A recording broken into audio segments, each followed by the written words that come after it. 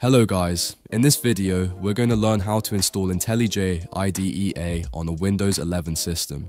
We'll begin by installing the latest version of Java, which is a prerequisite for running Java applications.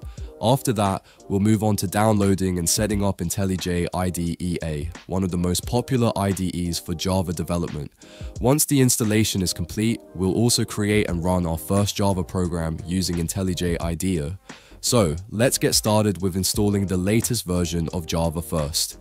Open your web browser and go to Google. In the search bar, type Oracle Java and press enter.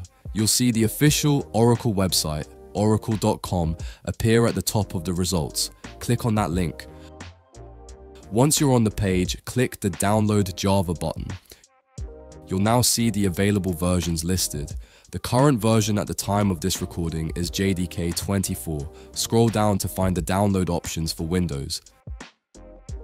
Now, choose the .exe installer. This is the recommended option for a straightforward installation. You can also choose the MSI installer if you prefer. Click the .exe file and the download will begin. Let's wait for it to finish. The .exe file has been successfully downloaded. Right-click on it and select Open to begin the installation process. Click Yes to allow the application. You can minimize the browser now. The Java setup window will appear. Click Next to continue. Java will be installed in the default location under Program Files. Leave it as it is and click Next again. Once the installation is complete, click Close to finish. Java is now successfully installed on your system. Now, let's set up the environment variable for Java. Navigate to the installation path, first open File Explorer, and navigate to this PC, then local disk C drive, then Program Files, Java, JDK 24, and then the bin folder. Once you're in the bin folder, copy the full path from the address bar. Next, go to the Start menu. Type Environment Variables and select Edit the System Environment Variables. In the System Properties window, under the Advanced tab, click on Environment Variables. Under System Variables, find and double-click on the Path variable. Now, click New and paste the copied path. Click OK, then again OK, and finally click OK one more time to close all windows. We've now successfully added Java to the system path.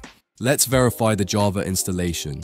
Go to the Start menu, type cmd, and open the command prompt. In the terminal, type the command java --version and press enter. If everything was installed correctly, you'll see the current Java version displayed. Great! We've successfully installed Java on Windows 11. Now, let's move on to installing IntelliJ IDEA. Open your web browser and search for IntelliJ IDEA on Google, then press enter. The official website for IntelliJ IDEA is jetbrains.com. Click on the link when it appears.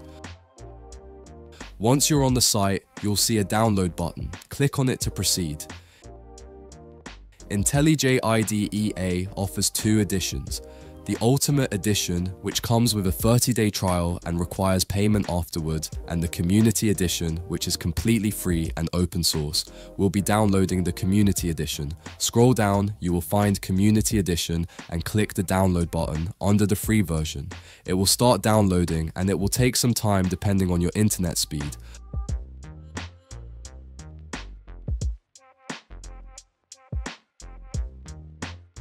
Once the download is complete, right-click on .exe file and select Open to start the installation process.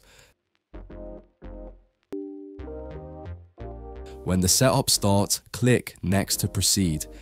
IntelliJ IDEA will be installed in the default location, usually under Program Files.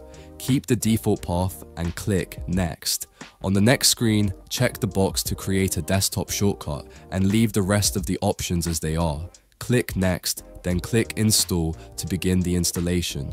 The setup will now install IntelliJ IDEA and create a shortcut on your desktop.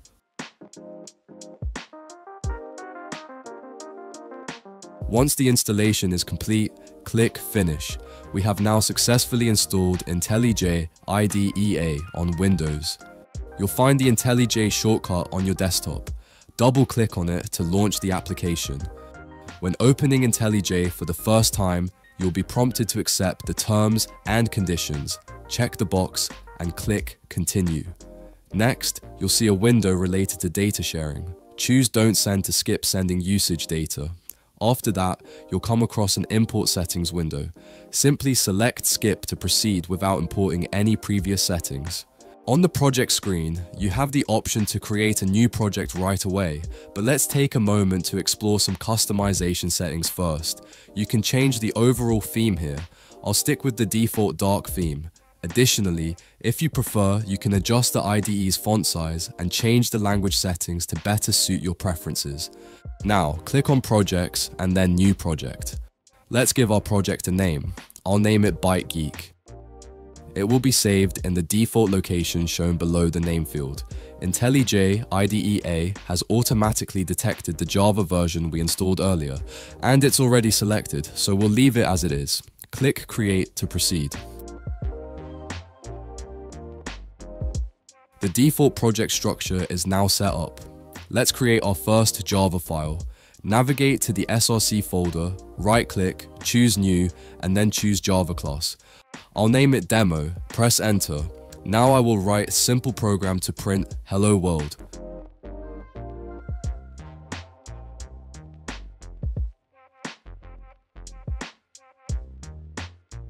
After writing the code, go to the File menu and select Save to save your Java file.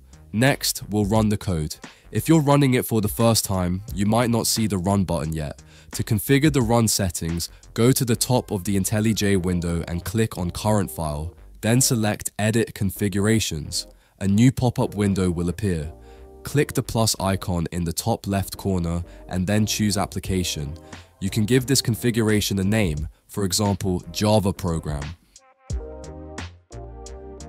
In the Build and Run section, find the main class field, type main, and then select the appropriate suggestion for your main class.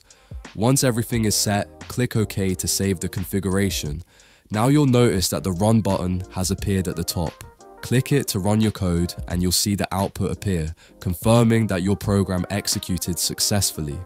And that's it. We have successfully installed Java, setting up IntelliJ IDEA and running a Java program step by step. Now you're all set to start your Java development journey. If this tutorial helped you, make sure to like, subscribe, and turn on notifications so you don't miss future videos. Thanks for watching, and I'll see you in the next tutorial.